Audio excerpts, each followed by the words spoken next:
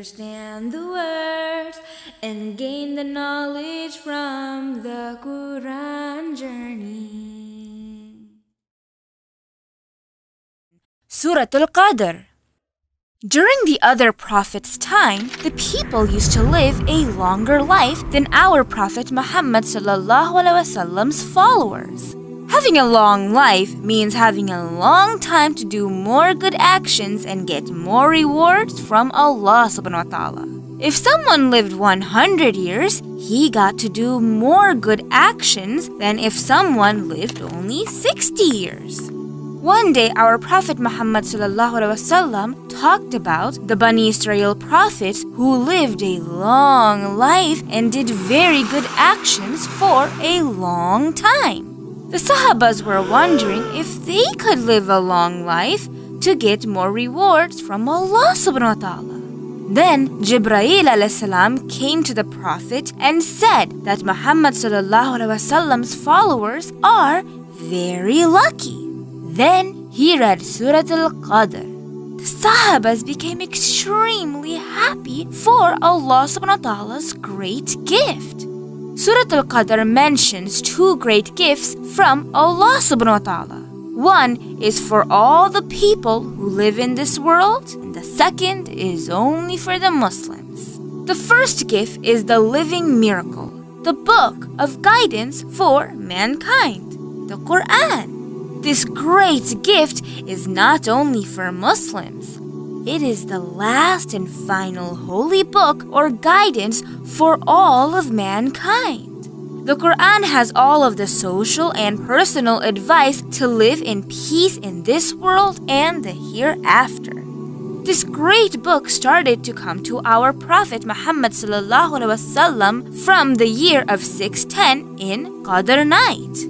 After that night, little by little, Jibreel alayhi brought the whole Quran to Muhammad ﷺ, and it took around 23 years to complete the Quran. But what is Qadr night? One day, Muhammad ﷺ got the information about the time of Qadr night and went to some Sahabas to tell that great news.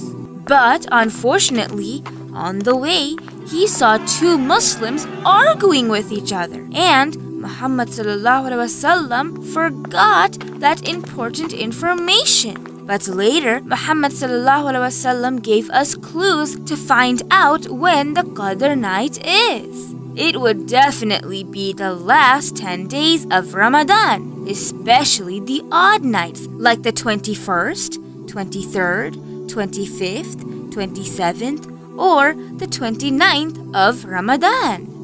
Some scholars also believe that it might be on the 27th night of Ramadan. But Allah subhanahu wa ta'ala knows the best. This surah also mentions the second special gift that Allah subhanahu wa ta'ala gives only to the Muslims. And it is the most powerful Qadr night. Imagine one person is praying day and night without taking any breaks for 80 years.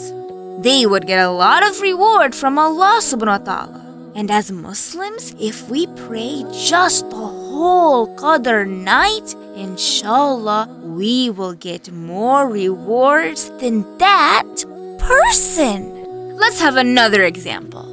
During Prophet Adam or Nuh alayhi's time, one good person lived for 1,000 years and he prayed day and night continuously. But today, as Muslims, we can get more rewards than him if we just get a few Qadr nights in our lifetime. In this surah, Allah subhanahu wa ta'ala told us that just this Qadr night is more than 1,000 months. It could be more than 10,000 months, or millions, or billions of months. That means just this one Qadr night is an excuse from Allah subhanahu wa ta'ala to give us unlimited rewards so that we can easily go to heaven, inshallah. That's why our Prophet Muhammad sallallahu alaihi wasallam said that if we missed that night or wasted that night, it would be extremely bad luck. To get this Qadr night, Muhammad sallallahu alaihi wasallam became very careful and worked very hard during the last 10 days of Ramadan. During those 10 days, he even used to live in the mosque all the time. On that special night, Allah subhanahu wa ta'ala sends millions and billions of angels in this world. If they see someone is praying or doing any Islamic jobs, they will also pray for them to Allah subhanahu wa ta'ala. Some scholars also believe that the Qadr is the fate or the fortune night. On that night, Allah subhanahu wa ta'ala will give our yearly plans to the angel. What will happen to our life within the next year? Will we have good health or bad health? Or die? Or get a new job? Or get married? Or even have a baby? All kinds of future events will be fixed by Allah subhanahu wa ta'ala, and the angels will get this information on the Qadr night and start their jobs accordingly. On the Qadr night, there is a huge team of angels that will come to earth, and their leader is one of the most powerful angels, Jibreel alayhi salam. From Adam alayhi salam to Muhammad sallallahu alayhi wasallam, his main job was to bring Allah subhanahu wa ta'ala's holy books or direct messages to all of the prophets. After Muhammad sallallahu alayhi wasallam's death, his job was done. But every year, Allah subhanahu wa ta'ala sends him to earth only on the night of Qadr to make this night very powerful and protective. No evil power or shaitan can mess up this peaceful night. From sunset to sunrise, this night is very peaceful and filled with blessings. Muhammad sallallahu alaihi wasallam's advice to us was to do the special dua in the night of Qadr.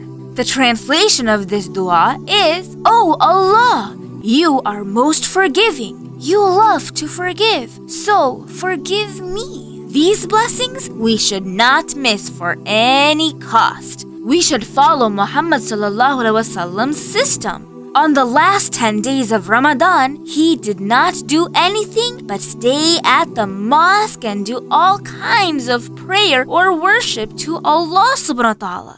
May Allah subhanahu wa ta'ala give us the blessings to get many Qadr nights in our lifetime. Ameen.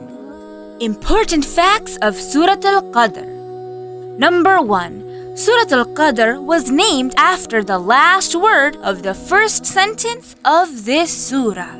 Number 2. The meaning of Qadr is power and honor. Number 3. Qadr is the 97th number surah in the Quran. Number 4. Surah Al-Qadr confirmed that Muhammad sallallahu alaihi wasallam became a prophet during the Ramadan month.